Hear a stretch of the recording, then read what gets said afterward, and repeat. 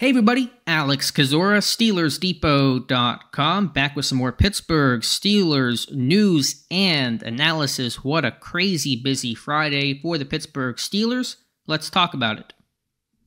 Before we start, if you guys could like this video, also subscribe to the channel, check out the site SteelersDepot.com. Would really appreciate that. So to recap the day, which has been insane, I'm recording this 7 p.m.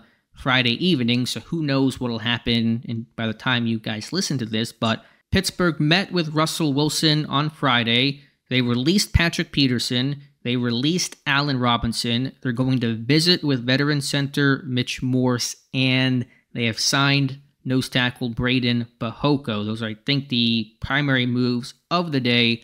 Starting off with Russell Wilson, we'll see. I don't know how this quarterback situation is going to go.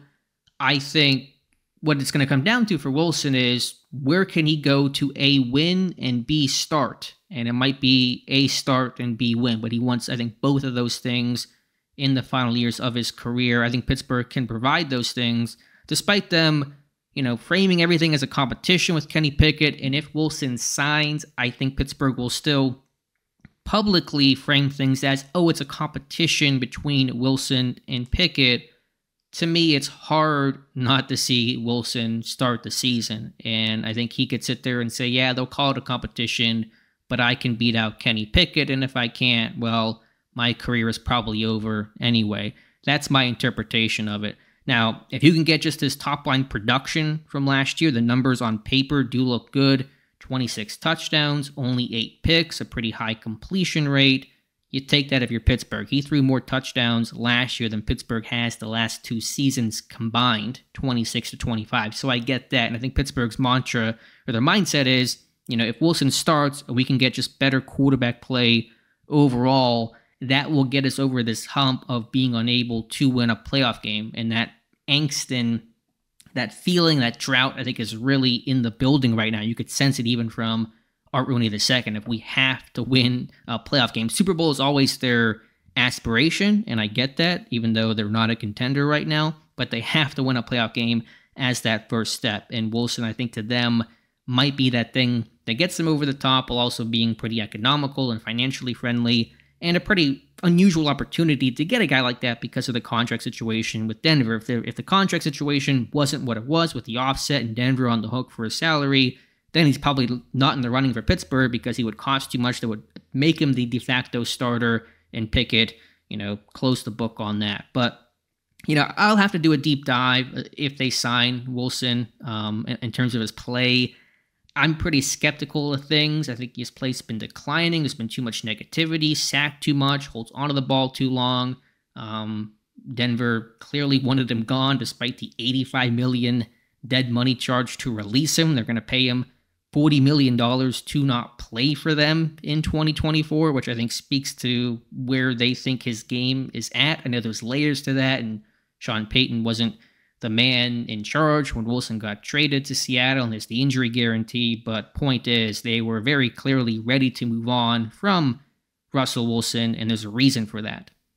Mitch Morse, it's pretty clear they will sign a veteran center at some point before the draft begins. The question is who and what that cost is, and will it basically take them out of the running for drafting a center early? Now, Morse is about to be 32, released in that cap casualty that Buffalo had with a bunch of their guys earlier this week. Would want to see the number on that contract with Morse. If you get him for, $4 million, hypothetically, 2 years, $8 million, then you can probably sit there and justify him being the backup in 2024 if you were to draft a center high. If it's more than that, if it's probably more than what Mason Cole got when he signed 2 years ago, which I think was around, $5 or $6 million per year, then it's kind of hard to have that guy on the bench. So I think Pittsburgh would want to draft a center. It's a good center class, somebody like Jackson Powers Johnson, Zach Frazier, but I would want to see the money on Morse if that happens, and maybe he wants $7 or $8 million, and Pittsburgh says we can't commit to that, and we won't do that. It's going to be a visit. We'll see where it goes. I think he probably can still play. He played, I think, pretty well last year for Buffalo, but Pittsburgh will be signing a veteran center. It just depends on the caliber of player.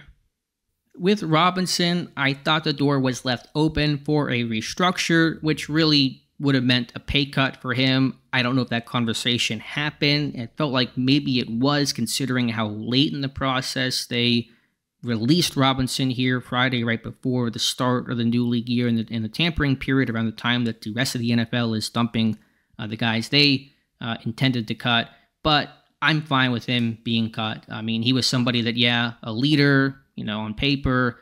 I don't know how much that leadership really helped, considering kind of the chaos this year. I'm sure Robinson tried his best, but only so much you can do as one player.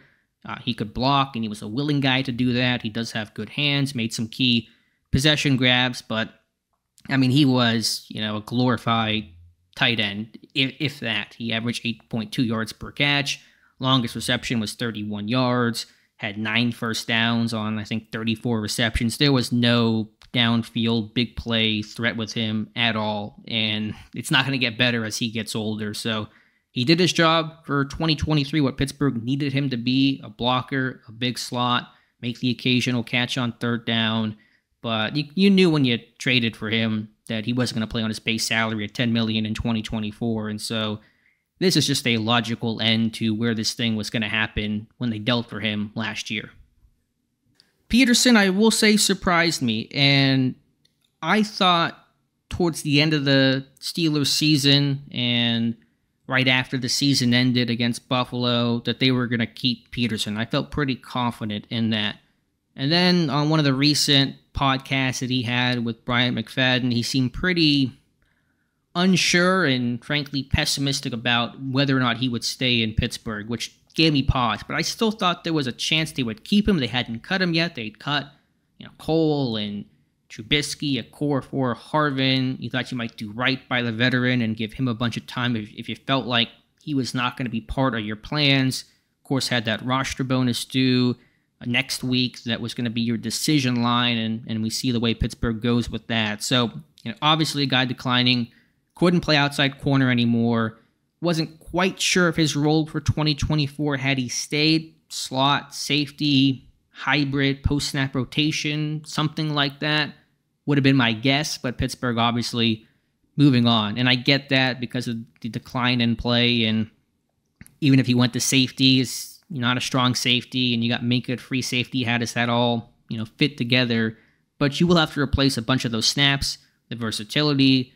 I think that leadership in the secondary had certainly value to it, mentoring Joey Porter Jr. So I don't want to brush this one aside and say, that you can easily replace him the way I think you can pretty easily replace Allen Robinson. I know people will disagree with that. I'm probably higher on Peterson, more than most, for what his role could have been, should have been. Again, not playing outside corner, playing slot where the speed is less of an issue. But Pittsburgh has to replace about 1,000 snaps there, and that is not a simple thing to do. And then re-signing Fehoko, which is the most minor move of the day, was signed last year from the Chargers, did not play in a game for Pittsburgh on the practice squad for most of the year, was on the 53 for, 4 to 6 weeks when Cam Hayward got hurt in week 1 and went on IR, but Fehoko did not play. Old school run-stuffing nose tackle, but with Montrevious Adams, a pending free agent, Armand Watts, a pending free agent, get Fehoko back, that's fine. Now, again, he is who he is. He's a first and second down base package, nose tackle, but maybe depth behind Keanu Benton. Still, Pittsburgh will have to upgrade its defensive line that's older and aging and just needs more youth and talent. So that's my reaction to where things stand right now. There'll be a lot more commentary going forward, of course, but I wanted to check in. I know there probably isn't a lot of video here. It's been a crazy day. I wanted to get my thoughts up. I apologize for that, but I wanted to let you guys know that, I'm aware of the day, and it's been super, super busy and so much more happening. So I wanted to get a video out pretty quickly here when things seem to have slowed down here Friday evening to talk about my thoughts on a highly, highly active day for the Pittsburgh Steelers. So let me know your thoughts. I've talked certainly enough. Let me know your thoughts on the Steelers' moves. Do you support a Russell Wilson signing? Do you support the team releasing Peterson and Robinson? If they sign Mitch Morse, are you for that? What should this team target in free agency? They have a bunch of cap space now. I believe Dave Bryan said about $25 million, and so they certainly can basically do whatever they want here in free agency and not be too worried about where they're at financially. So Let me know your thoughts in the comments below. Please like this video. Also, subscribe to the channel. Would really appreciate that. Thank you so much for listening, and we'll talk to you soon.